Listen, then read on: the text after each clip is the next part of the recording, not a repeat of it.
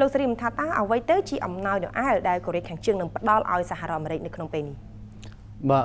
ចំពោះខាងកូរ៉េខាងជើងមិនបានបញ្ជាក់ទេពីព្រោះការផ្សព្វផ្សាយនេះតាមប្រព័ន្ធផ្សព្វផ្សាយរដ្ឋ KCNA របស់ខាងប្រទេសកូរ៉េខាងជើងហើយប្រព័ន្ធផ្សព្វផ្សាយនេះមិនបានបង្ហាញថាតើអំណោយឬក៏កាដូដែលកូរ៉េខាងជើងត្រៀមនឹងផ្ដល់ជូនទៅខាងសហរដ្ឋអាមេរិកនោះគឺមិនដឹងថាជាកាដូអ្វីជាអំណោយអ្វីទេប៉ុន្តែក្នុងរឿងនេះគេនឹកឃើញដល់អំណោយ3ដែលខាងកូរ៉េខាងជើងត្រៀមនឹងឲ្យទៅខាងសហរដ្ឋអាមេរិកគេនឹកឃើញទៅដល់កាលពីឆ្នាំ2016ក្នុងពេលដែលកូរ៉េខាងជើងបានសាកល្បង H-bomb គ្រាប់បែកនុយក្លេអ៊ែរហីដ្រូសែនជាលើកចុងក្រោយក្នុងមួយឆ្នាំ2016សាដល់12ដងអញ្ចឹងក្នុងពេលនោះប្រព័ន្ធផ្សព្វផ្សាយ KCNA ដដែលបានលើកឡើងថានេះជា package of gift to American for holiday គឺជា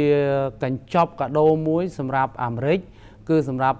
ថ្ងៃលំហែរបស់សហរដ្ឋអាមេរិកអញ្ចឹង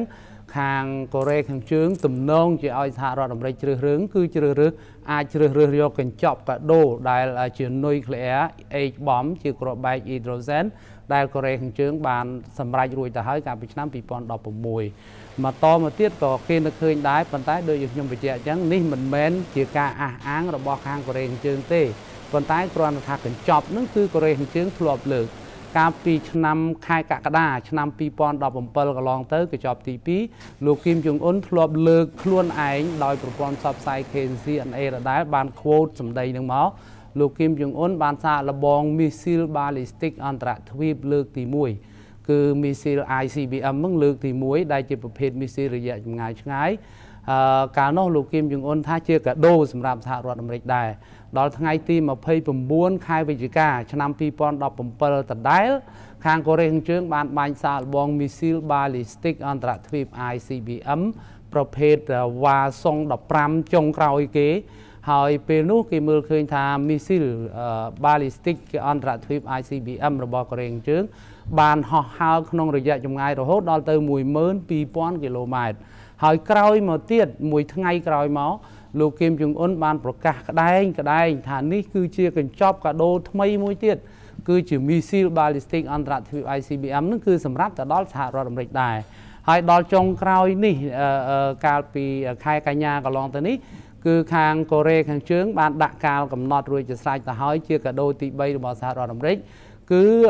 កាលកំណត់ត្រង់ថាប្រសិនបើសហរដ្ឋអាមេរិកមិនជួបចរចាជាមួយកូរ៉េខាងជើងសារជាថ្មីក្នុងដំណើរឈានឆ្ពោះទៅរកការរំសាយកម្មវិធីនុយក្លេអ៊ែរនោះប្រសិនបើអូសពេលនឹងតទៅទៀតសហរដ្ឋអាមេរិកមិនផ្លាស់ប្ដូរអេរយាប័តក្នុងការចរចាជាមួយខាងកូរ៉េខាងជើងនិងមិនចាប់ផ្ដើមចរចាដូច្នេះកូរ៉េខាងជើងនឹងឈប់ចរចាហើយវិលត្រឡប់ទៅរកកម្មវិធីនុយក្លេអ៊ែរនិងបច្ចេកវិទ្យាមីស៊ីលរបស់ខ្លួនវិញដូច្នេះ3ចំណុចត្រង់ថាបើការចរចាជាមួយនឹងកូរ៉េខាងជើងនិងសហរដ្ឋអាមេរិកជាអំណោយមួយដែរសម្រាប់សហរដ្ឋអាមេរិកជ្រើសរើសគ្រាប់បែកអ៊ីដ្រូសែននិងមីស៊ីល ballistic អន្តរទ្វីប ICBM របស់កូរ៉េខាងជើងក៏ជាអំណោយពីកញ្ចប់សម្រាប់សហរដ្ឋអាមេរិកពីកូរ៉េខាងជើងដែរឥឡូវនេះថ្ងៃបុណ្យណូអែលគឺនៅថ្ងៃទី25ខែធ្នូនៅសល់ប្រហែលថ្ងៃទៀតនេះគឺបុណ្យណូអែលនឹងចូលមកដល់អញ្ចឹងកូរ៉េខាងជើងបានសួរទៅខាងសហរដ្ឋអាមេរិកទៀតថាត្រូវតែជ្រើសរើសយកអំណោយហើយអញ្ចឹងអំណោយទាំងអស់ហ្នឹងចរចាឡើងវិញឬក៏យកគ្រាប់បែកអ៊ីដ្រូសែនឬក៏យកខាងមីស៊ីល ballistic អន្តរទ្វីបមកបាទនៅដើមខែធ្នូនេះក៏សម្គាល់ឃើញថាទាំងលោក Donald Trump និងលោក Kim Jong Un គឺហាក់ដូចជាផ្លែផ្កាពាក្យសម្ដីគ្នាច្រើនថាតើចំណុចទាំងអស់នេះអាចចាត់ទុកថាទំនាក់ទំនងរវាងសហរដ្ឋអាមេរិកនិងកូរ៉េខាងជើងមានភាពតានតឹងឡើងវិញដែរទេត្រង់ចំណុចនេះបើផ្អែកទៅលើការលើកឡើងរបស់លោក Donald Trump ប្រធានាធិបតីសហរដ្ឋអាមេរិកដែលបានលើកឡើងកាលពីថ្ងៃអង្គារម្សិលមិញនៅក្នុងទីក្រុងឡុងចក្រភពអង់គ្លេសក្នុងដំណើរទៅចូលរួមកិច្ចប្រជុំអង្គការ NATO លើកទី70ឆ្នាំនោះគឺលោក Donald Trump ហាក់ដូចជាមិនបង្ហាញថាទំនាក់ទំនងទាំងខាងសហរដ្ឋអាមេរិកនិងកូរ៉េខាងជើងទំនាក់ទំនងទាំងផ្ទាល់ខ្លួនលោកជាមួយនឹងលោកគីមយុងអ៊ុនគឺហាក់ដូចជាមិនមានបញ្ហាទេថ្មីត្បិតតែលោក Donald Trump បានហៅជាលើកទី2លោកគីមយុងអ៊ុនថាជាបរិះរ៉ុកែតក៏ដោយក៏លោក Donald Trump ហាក់ដូចជានិយាយថ្នមសភាពការដោយលោកបានលើកឡើងថាលោកជឿជាក់លោកមានជំនឿច្បាស់លាស់ថាលោកគីមយុងអ៊ុន ពិតជានឹងរំសាយកម្មវិធីនុយក្លេអ៊ែរនិងបច្ចេកវិទ្យាមីស៊ីលរបស់ខ្លួនតាមរយៈការចរចាចំណុចមួយទៀតក៏លោកត្រាំលើកឡើងដែរ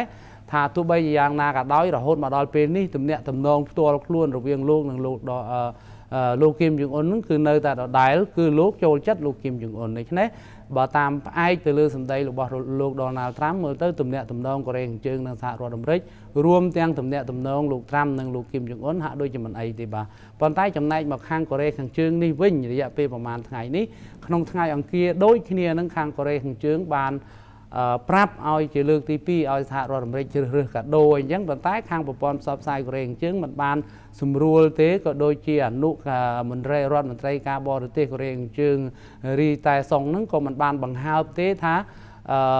មានទំនាក់ទំនងល្អឬមិនល្អជាមួយសហរដ្ឋអាមេរិកដែរដែលគ្រាន់តែពមៀនដូច្នេះបើផ្អែកទៅលើលោកត្រាំគឺទំនាក់ទំនងរវាងសហរដ្ឋអាមេរិកនិងកូរ៉េខាងជើងគឺហាក់ដូចជាមិនមានផលប៉ះពាល់ទេប៉ុន្តែបើខាងកូរ៉េខាងជើងក៏មើលទៅហាក់ដូចជាមិនធ្ងន់ធ្ងរប្រមាណដែរបើតាមមើលទៅ